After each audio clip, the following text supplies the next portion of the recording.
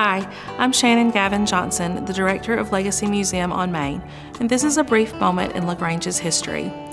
Today, most every person you meet has at least one telephone, but that wasn't always the case. As early as the 1830s, Samuel Morse had developed his telegraph, which revolutionized long-distance communication. In 1844, using a code that assigned dots and dashes to each letter of the English alphabet, Morse sent his first telegraph from Baltimore, Maryland to Washington, D.C. No longer was it necessary to wait weeks for a handwritten letter. By 1866, a telegraph line had been laid across the Atlantic Ocean from the United States to Europe.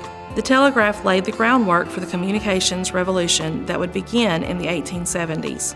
The telephone emerged from successive improvements on the telegraph. While there were several people working on a design for a telephone, Alexander Graham Bell was the first to be awarded a patent for his invention on March 10, 1876. It spread like wildfire across the country. In March of 1877, the LaGrange Reporter lamented that telephones had not found their way to LaGrange yet, but by 1881, lines were being built in town at the cost of $40 per half mile.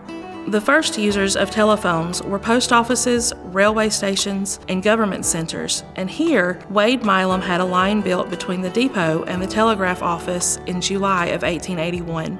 At first, telephones were leased in pairs to the subscriber. For example, Dr. Ridley leased a pair of phones to communicate between his office and his home, and the Southern Female College got a telephone between its chapel and boarding house in March of 1882. By the summer of 1885, LaGrange had been connected to Atlanta. In 1884, the number of subscribers was limited to 44 phones, and the cost was $2.50 per month for a home phone and $4 for a business phone.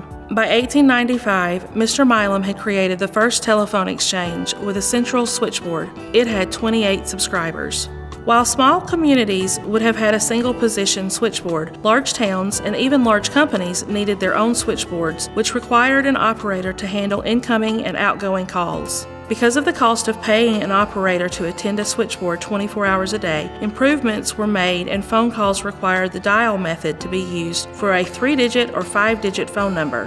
By the late 1960s, all Georgia towns had dial service. Communication has come a long way from that first telegraph office. To learn more about how early citizens of LaGrange communicated, visit Legacy Museum on Main. This has been a brief moment in LaGrange's history.